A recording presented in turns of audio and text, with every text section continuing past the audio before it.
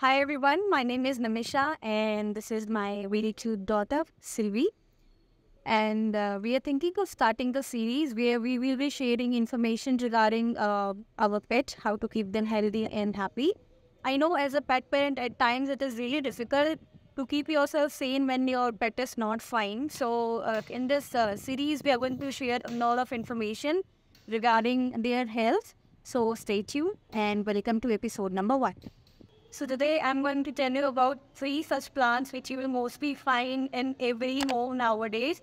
They are good looking, they are amazing, they are air beautifying, reason being the same people keep it indoors as well as outdoors. But then these plants are not at all good for your dogs. So the first plant is this rubber plant. As you can see, I'll show you right here. It's a very beautiful plant. This plant is mildly toxic for your dog. So you should keep your dog away from this plant.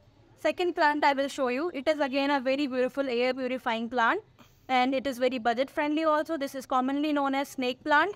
This is also toxic for your dog. The third plant that when we talk about the name you will be able to relate to it is aloe vera.